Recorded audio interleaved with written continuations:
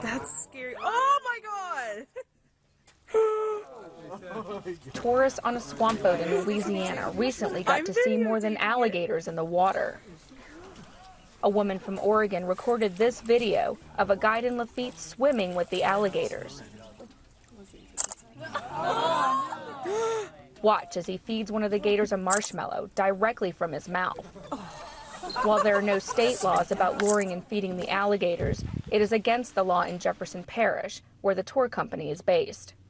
This is not a zoo. This is a natural habitat. The animals need to be doing their normal things: feeding, foraging, reproducing. And we as humans don't want to interrupt that. State wildlife officials are now reviewing the video to determine if there was any wrongdoing. The owner of the tour company, Airboat Adventures, declined comment to this story. It's not just wildlife officials troubled by the video.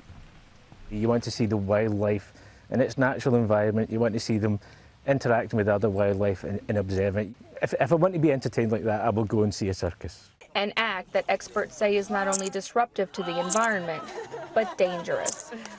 Stacey Plaisance, Associated Press, Lafitte, Louisiana.